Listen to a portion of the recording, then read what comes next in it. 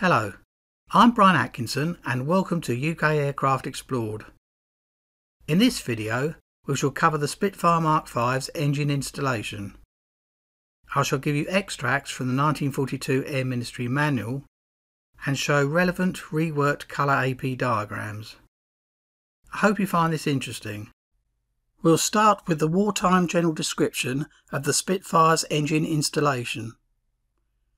The standard fighter versions of the Spitfire Mk V are powered with a Rolls-Royce Merlin 45, 46, 50 or 50A 12-cylinder V-type engine, which is liquid-cooled and supercharged. The LF or low-flying clipped-wing versions are powered with a Rolls-Royce Merlin 45M, 50M or 55M engine of the same type. The engine of 50 series and above have a -G carburettor and a D aerator. The engine drives a Rotor or de Havilland 3-blade variable pitch constant speed propeller and is mounted on a tubular steel structure attached to the foremost frame of the fuselage. This frame carries the fireproof bulkhead.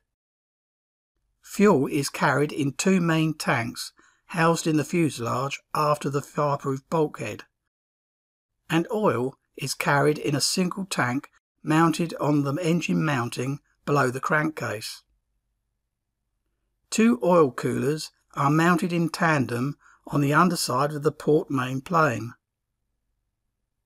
The header tank for the pressure cooling system is mounted over the reduction gear casing at the front of the engine, and the radiator is housed in a fairing on the underside of the starboard main plane. The engine controls for the throttle, mixture, boost cutout and propeller are located in a quadrant on the port side of the cockpit, and the main fuel cock is controlled from the cockpit by a push-pull rod and lever, as shown here.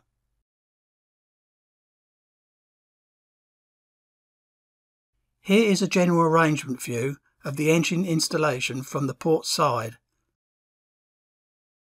and from the starboard side.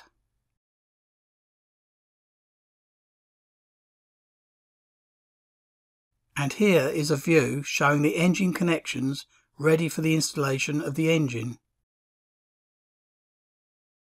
Ejector type exhaust manifolds are fitted and the cowling panels are quickly detachable.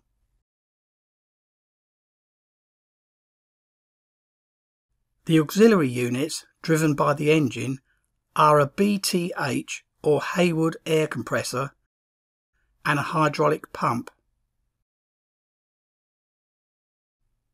A 12-volt electrical generator type LX is fitted to the port side of the engine.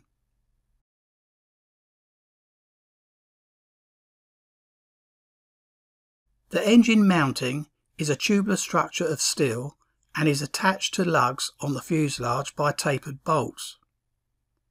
A built-up U-shaped member is incorporated in the mounting and blocks are fitted to form bearers for the Merlin engine feet. Brackets and clips are fastened to the mounting for securing the various pipes and controls of the engine installation.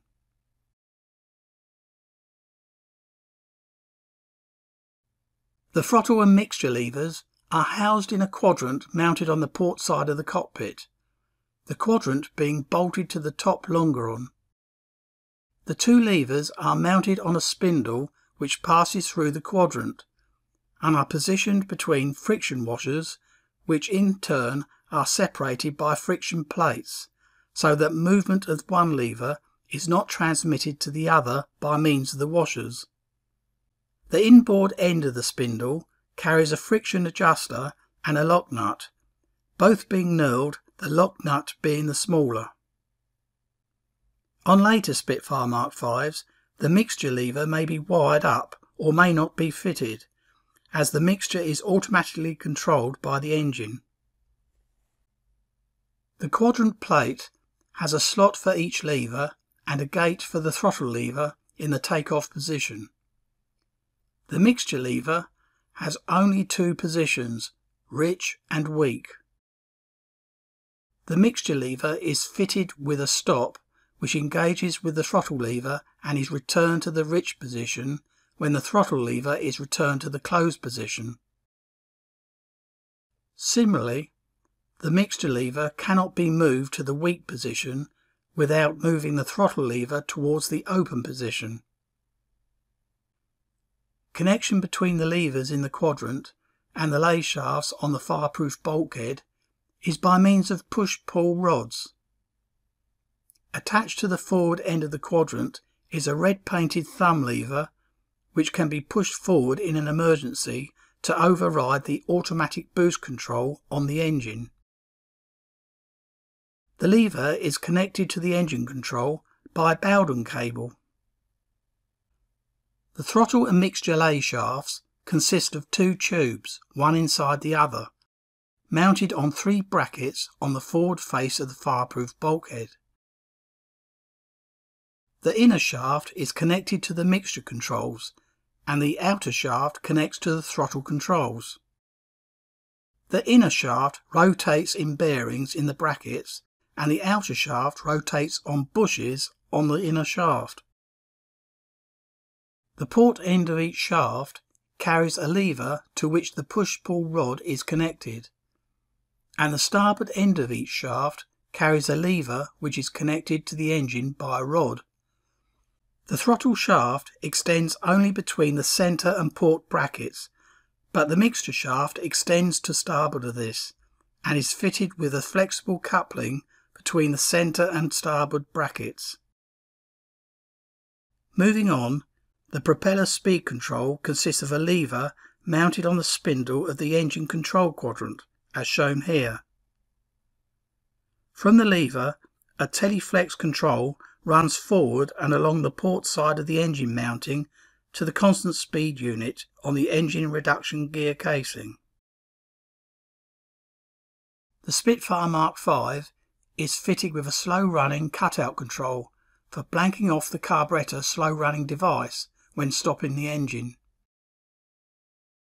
The control consists of a finger ring on the bottom starboard side of the instrument panel, attached to a cable which runs forward through the fireproof bulkhead to the carburettor.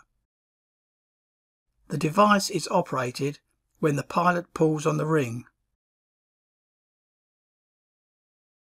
The Spitfire Mk V was not fitted with hand starting gear, but a handle is provided for turning the engine for maintenance purposes.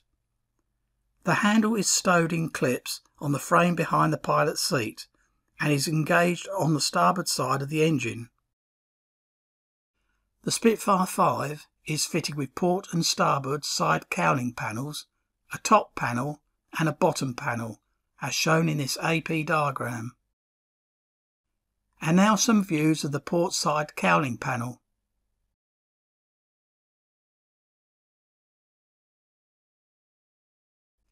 Here's a close-up of the Zeus fasteners that are used to secure the cowling panel in place. Here we can see the rear port cowling and upper rear fasteners, and a view of the cowling fitment to the port fillet of the fuselage. The side cowling panels fit to the cowling framework, as shown here.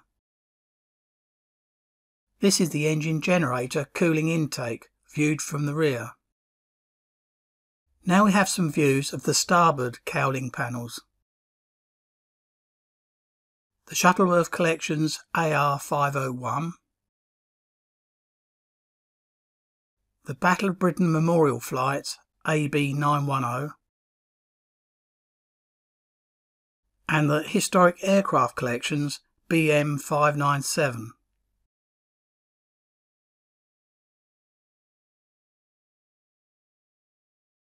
Here's a view showing the Zeus fasteners.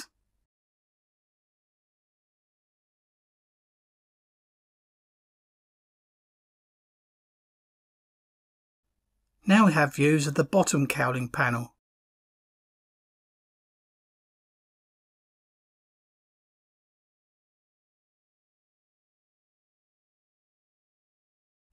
The bottom cowling also acts as a cover for the oil tank. And here are some views of the upper cowling panel. In this view we can see the cooling intake for the Hayward compressor and hydraulic pump. Here are the views of the upper supporting frame and Zeus fastening details.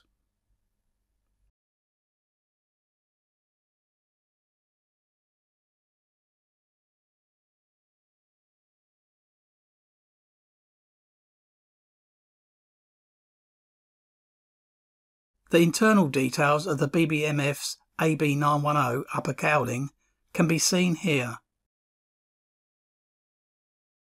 Well, that's it for this video. I hope you found it interesting. We'll be covering the Rolls-Royce Merlin 45 engine in another in-depth video soon. Please click the free subscribe button below and click the bell to get notifications when future videos are posted. Thanks as always for watching, and I'll see you again next time. Bye for now.